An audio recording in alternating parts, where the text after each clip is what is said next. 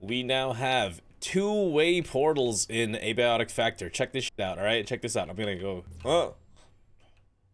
Okay, and we are all the way here in Gale Reactor. Okay, and that's literally just plugged into a friggin' battery, plugged into a wall. I can head right back. And voila. Okay, so how do these work and how do you build them? Let's talk about how they work first. So how they work is you set a name to the portal and then that connects to the other portal with a name. So I just named my portals 1, 2, 3, and 4. So for example, I'm gonna set this one to, I'm gonna name this one to like bleh, and then it is nothing. And I will go to this one, I will set it to 2. And this should take me to the windmill in Canaan. Yeah, so now we are in the windmill in Canaan. Okay, sweet. So same thing here, I can change the name from here. Let's say I want this to connect to 4. It will pair with teleporter number 4, which is this one right here.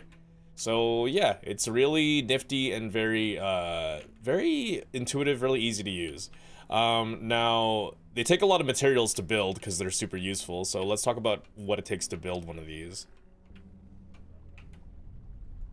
Okay, so the teleporter pad requires a lodestone, a transuranic super alloy, Tarask Ichor, and a reinforced CPU, which is from those level 3 security bots that are in Hydro Plant. So farming Tarask Ichor and CPU, those are challenges on their own, but they're totally doable. They're just really tedious. You might need to set up some traps or whatever. I'm not going to talk about how to do that right now. I will talk about some of the newer stuff though, because this is from newer content. So Transuranic Super Alloy, you require Plutonic Blood, Plutonic Carapace, Arcane Scrap, and Transcendium. So Transcendium and Arcane Scrap, you can kind of farm this from the new mobs, like the Gatekeeper mobs. I don't know about Transcendium, actually. I don't know if Transcendium drops from them. It drops from the boxes, like the black arcane boxes. Plutonic Carapace and Plutonic Blood are a bit more complicated. They drop from the new aliens, so the new Exors and the new pests. However, Plutonic Blood drops from the, they're called the volatile Exors. They're like the big ones that self-destruct. And the fact that they explode makes them really hard to farm this. However, there is a trading machine where you can trade Carapace for Plutonic Blood, and I'll show you guys where that is.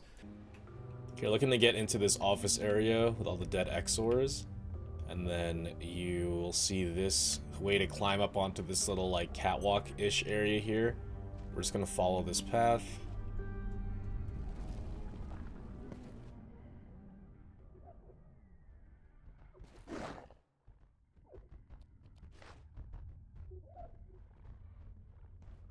There's this guy. Just gonna freeze him. Beat his ass a little bit. We're gonna unlock this door. And yeah, here, so you can trade your Plutonic Carapace for Plutonic Blood here. So I'm just gonna drop all these in there.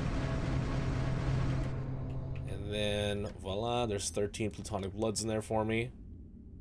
And for lodestones as well.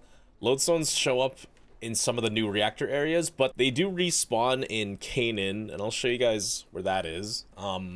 Yeah, I'd recommend setting up a portal in the windmill in Canaan just so that you can farm lodestones every time the portal realms reset.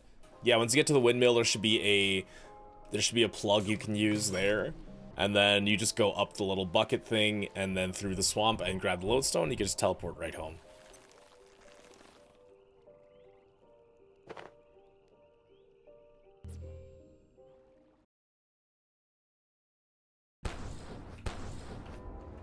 Oh shit! Ah! Holy fuck! He's crazy. He's unhinged. He's out of control. He just drops biomass. What's the point in fighting that guy?